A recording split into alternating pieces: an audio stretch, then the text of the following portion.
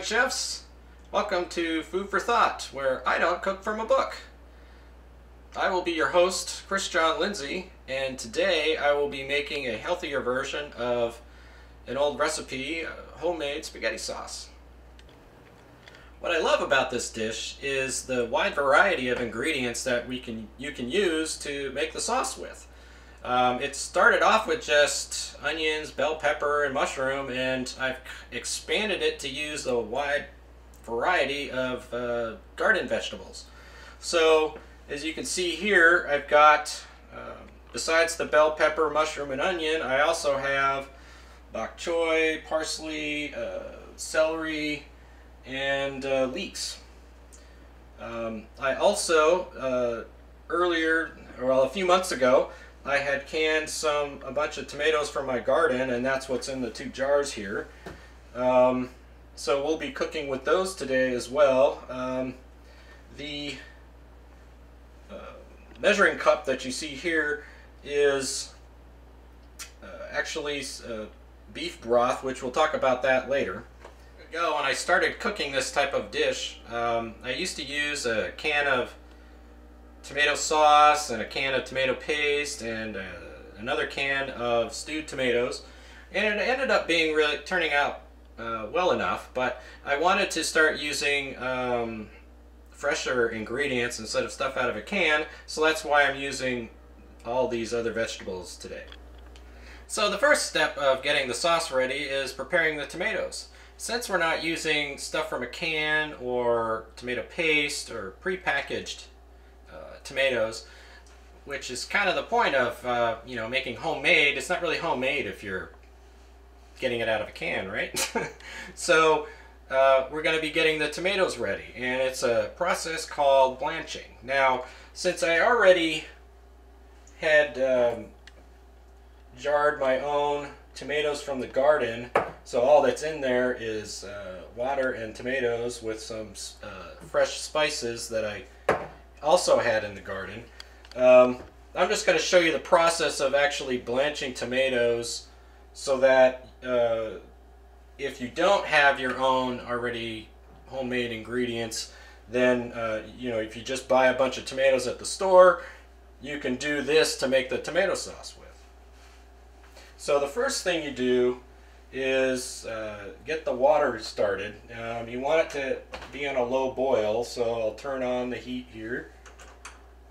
And to prepare the tomatoes, what you do, you wash them first, which I already have, and you cut this little piece off right here because it just makes it easier for peeling after you get it out of the water. So I'll do that right now.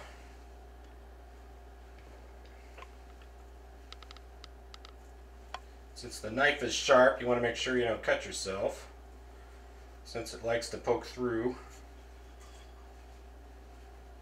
But you just cut that piece out all the way. Hopefully you can do it better than me. And on to the next one.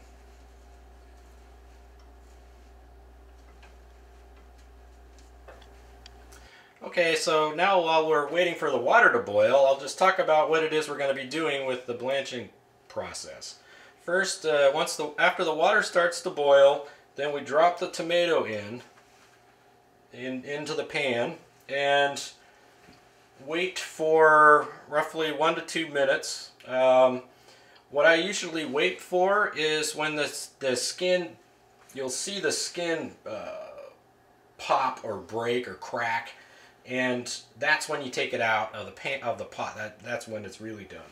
So in order to take it out, you use this slotted spoon, and you take it out of there, and it's going to be really hot. So after you take it out, then you put it in this ice water bath for just a couple seconds, and then after that, then you take it out and you put it in the bowl here. And then you do that with the next one and the third one after they're all done, and then you peel the tomato. And then after the tomato's peeled, you put it back in the bowl here, and then it's ready for the sauce. Okay, now that the water's boiling, I'll drop the tomatoes into the pan. And just be sure not to burn yourself on the hot water. And now we wait for a minute or two for the skins on the tomatoes to start cracking. Okay, so now that the skins are starting to crack open, now it's time to get the tomatoes out. So you use the slotted spoon, pull it out so you can see how it's started to split off. You put it in here for just a second or two, and then drop it into the bowl. That's just to make it easier on peeling it on your fingers because it's really hot. And do that for all the tomatoes, which we only have 3.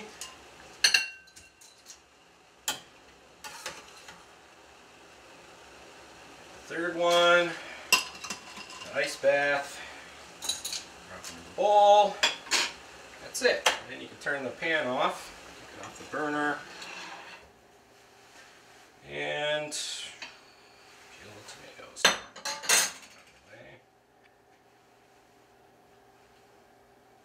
Which, if you don't like getting your hands dirty, well, I'm not sure how you would do that without getting your hands dirty, but this is one of the few parts where you get your hands dirty on veggies. And just peels off nice and easy, mainly because we cut that stem part out. If we didn't cut the stem part out, it would be a lot more difficult dealing with the stem thing. So that's why this is slightly easier, doing it at all. And the third one, I'm able to hold it because we put it in the ice bath. Right now I would not be able to hold this thing if it didn't use that. So now those are ready for the tomato sauce. So now that the few fresh tomatoes we had are blanched and ready for the sauce, we'll prepare the other jars of tomatoes, which actually I'm just going to be doing one of them, this one here. One of the things when over the years of cooking this type of recipe is my kids would complain that if I just used the tomatoes like this, they didn't like it because it didn't have the sauce associated that they're used to having, which, you know, just a thin, well, sauce. So what I'm going to do is puree this in with a handheld pureer that I have, and leave the other can just as it is. So we'll have a can of, basically like it's like having a can of tomato sauce, only it's fresh, and a can of stewed tomatoes, which is what this effectively is, and then as well as the tomatoes that we already have cooked up here. So first, this is the blender thing that I have, which needs me to plug it in.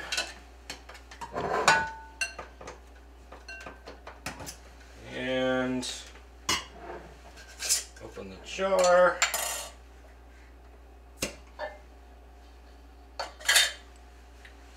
Pour it in this. And you can see I've got more than just tomatoes in here. It's because I put, also fresh from my garden, some oregano and something else I put in there. Anyway, another fresh herb from my garden that I can't remember, but anyway, it's supposed to be in there. And you can kind of, yeah, you can really smell it too. It's great. So just take this thing. Okay, so now I'm going to blend this up.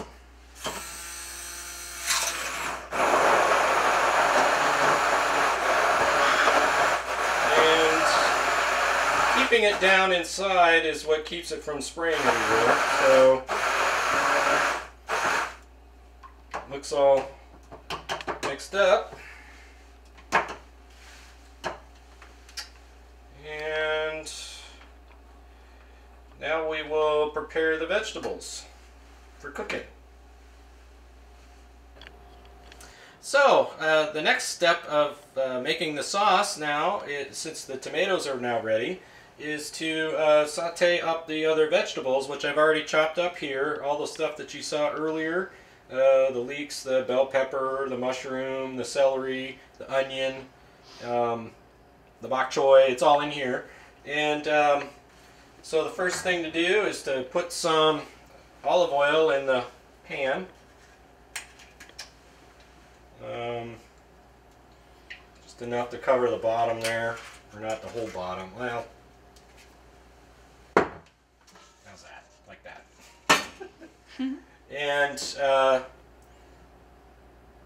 start the burner on high, and after that, we can just put the stuff in now. So you can put the stuff in the pan, and while it heats up, when you'll hear it start sizzling, and that's when you have to start stirring it around. So I put all the vegetables in the pan, and now we're waiting for the pan to heat up for the vegetables to saute, and then once they've sauteed, then we will put in all the tomatoes and the spices. So now I can hear it start sizzling. It's a good sign. One of the great things about this is it makes this most wonderful smell that goes through the whole house. So just stirring it up a little bit so it's not all bunched together and how it originally was in the bowl. So just stirring up the vegetables now. Try to get some of the oil all over it. Looks like I didn't have enough, so I'll put some more in. Not much. Just count to 1001.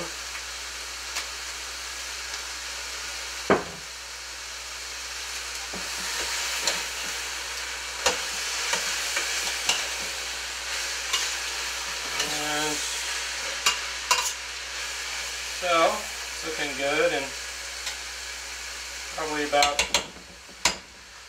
a few more minutes and it'll be ready. And then we can add the rest of the stuff. Okay, and what we have here is the tomatoes that we blanched earlier, plus a jar of tomatoes that I had canned earlier this year. One of the other jars that I pureed into a sauce. This is fresh parsley. And the other spices we have here are oregano, basil, thyme, and garlic. And back here this is beef broth. Now, one of the things that I used to do with this is I used to cook hamburger in with all of this. And since I wanted to start cooking with less meat, I had found that I liked it, but my kids didn't. They missed the hamburger flavor that was in the sauce. So what I decided to try doing, and it worked, is to just pour in a little bit of beef broth in with the sauce, and it gives that beef flavor to the sauce without actually having the beef in it. So it wouldn't, constitute vegetarian or vegan sauce, but it's for the people that like having the taste of meat but not actually getting all the chunks of meat. So now that vegetables are looking really good, here's kind of a thing of what we're doing here. And one more minute and they should be done. Smells awesome.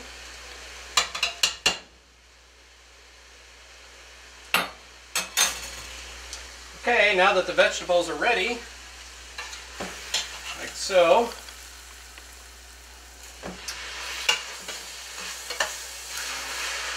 now it's time to put in all the tomatoes. At this point I usually turn down so that it doesn't really start boiling right away, but drop in the tomatoes we blanched, plus some of the tomatoes we turned into a sauce, And the other jar of tomatoes.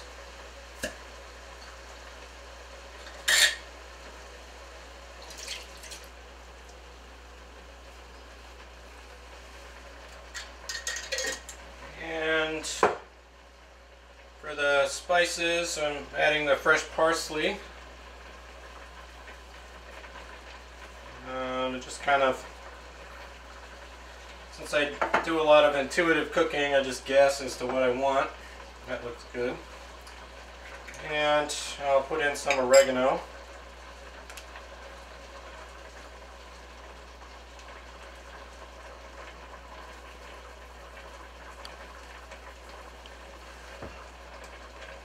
Some of the basil.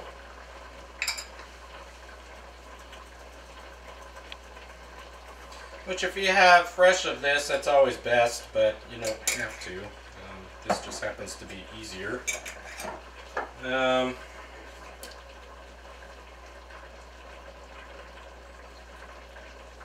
the thyme. Oops. Garlic.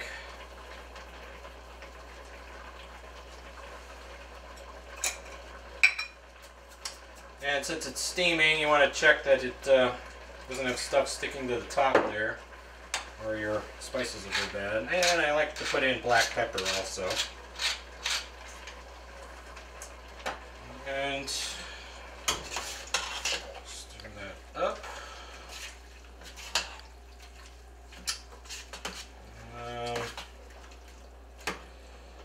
Now, one thing that I like to do, since my kids aren't here right now, so I don't really need the beef broth, I'm just going to add a little bit of water so that it stays as a sauce. A lot of it boils off, but it keeps it from just turning into a solid sauce. So now that that's done, we get to wait about an hour for it to cook, stirring every 30 minutes, 15 to 30 minutes, just to make sure that it's not sticking to the bottom or over boiling, so you can adjust the temperature and stuff.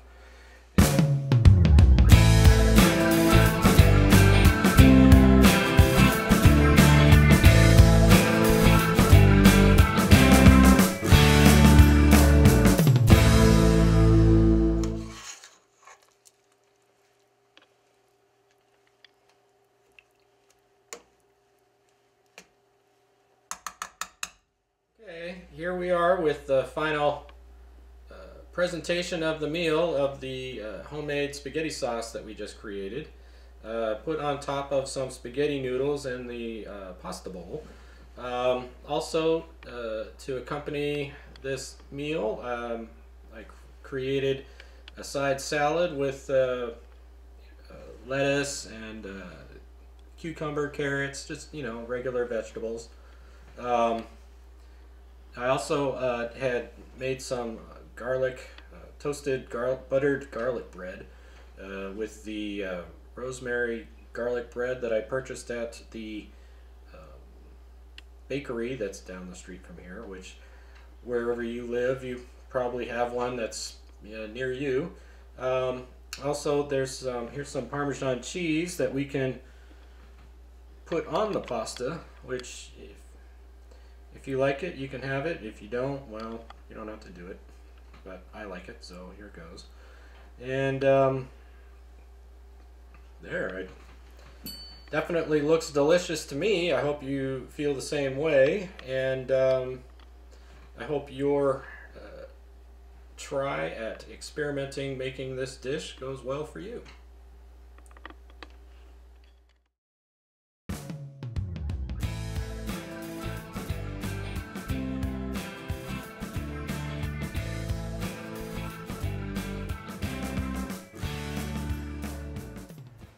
Hello everyone. It is now the following day after having made the spaghetti sauce, and I will now be making lasagna using the leftover spaghetti sauce. So with the ingredients of the lasagna are the lasagna noodles, which look like this if you buy them at the store. There's also different cheeses with it, typically ricotta, mozzarella, and Parmesan cheeses, as well as using tomato sauce, which some people will use like a meat sauce or just another type of tomato sauce. But what I like to do is I can use the leftover spaghetti sauce, since I usually make a giant batch of it, and then I can make a lasagna with it, and it turns out great. So here I will be showing you about making lasagna. So the first step is to to reheat the sauce, because it's easier to spread when the sauce is warm, and to boil the pasta noodles, which you don't want them to fully cook. You want them to get kind of like half cooked. Basically, they're floppy, like they're like they look like they're done, but they're not. They're still kind of chewy. They end up finishing cooking while you bake it in the oven, so it ends up turning out okay. So also, when you're boiling the pasta, you want to have oil in the water with it, like olive oil. That way the noodles won't stick together after you've taken them out of the water before assembling. And one thing to do is to kind of arrange a couple of the noodles in the pan that you have, which I'm using this pan here, just to make sure that they'll actually fit and how they will fit in the pan. So now that I've seen, for this size pan, it's not quite one noodle long, so one thing I'm going to end up having to do is to cut the noodle. So I'll end up having little pieces of noodle about yay long on one end of the pan, and that's just to keep the lasagna together inside the pan so it doesn't all droop out one side because your noodles aren't long enough. So something I should also mention when cooking the pasta noodles is you'll want at least 3 layers of noodles, because otherwise you end up with just lasagna pie instead of a lasagna. And it's also dependent on how deep your pan is. And also you want to cook at least a few extra noodles, because sometimes they break while you're trying to take them out of the hot water. Okay, so the noodles have been cooked for about 5 minutes, and I'll be taking them out of the pan and laying them on the plate.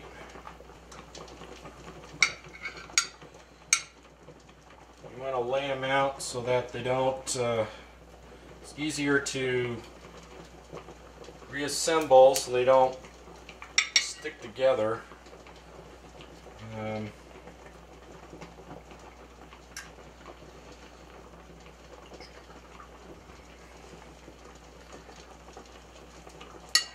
While I'm doing this, I can turn the oven on to 375 so it's ready for baking the lasagna.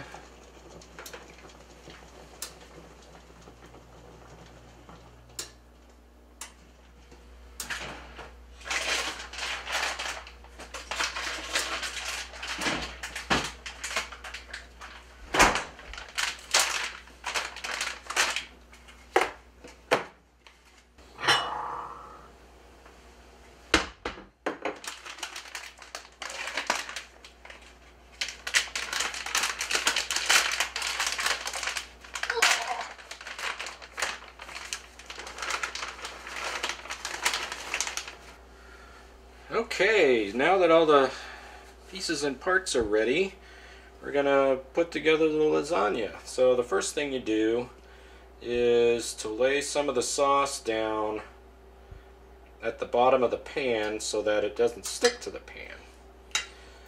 I suppose you could use a non-stick spray, but whatever. I don't want to do that. So I'm going to just do what I've been always known to do, which is put some sauce on the bottom. And you can see all the different stuff that comes with the sauce that we've made.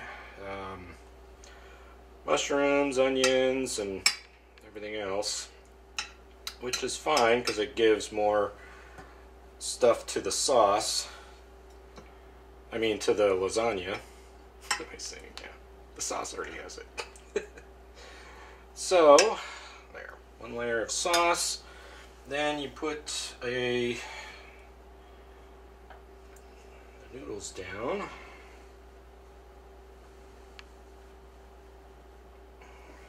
One. So if you wanted to use an unbroken one, you're more than welcome to yourself. Me, I'm not that picky. So.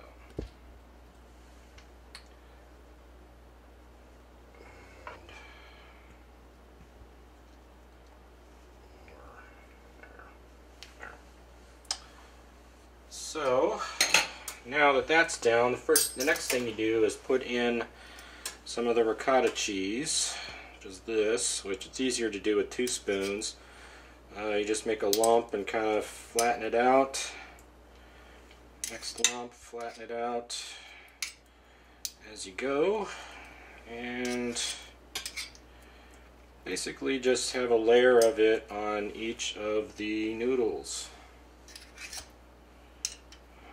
Then, after this part's done, we put the mozzarella cheese down, and then a little bit of the Parmesan cheese. Alright, now that the ricotta cheese is there, we'll put in some of the mozzarella.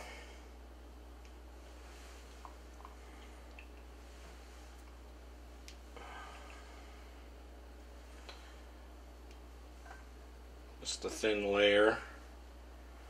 Doesn't need to be a lot. You're going to have tons of cheese in here anyway. And then some of the Parmesan.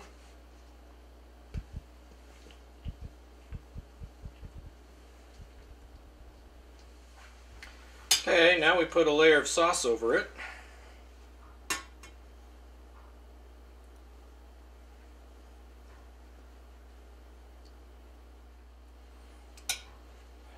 So now that that's done, then we put in the next layer of pasta on, and then you keep doing that until you're all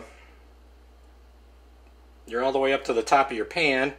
And then after that, on the very top, you just sprinkle some more Parmesan cheese on there, and as opposed to any sauce, you just put some cheese over the top, and then you put it in the oven for 30 to 40 minutes at 375 degrees. And one thing that I like with it is that is when the top is the cheese is all browned, so I kind of wait till then myself. But you can, it should be done by 30 minutes, but sometimes you can wait. Some people's ovens need to wait for 40 minutes. So anyway, after that's done, then the lasagna's ready. Okay, now that the lasagna's ready, we're gonna put it in the oven.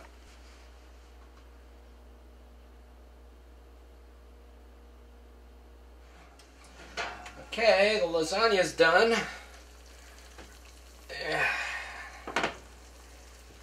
And I hope you think it looks as good as me.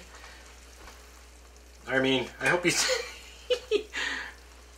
I hope you think it looks as good as I think it does.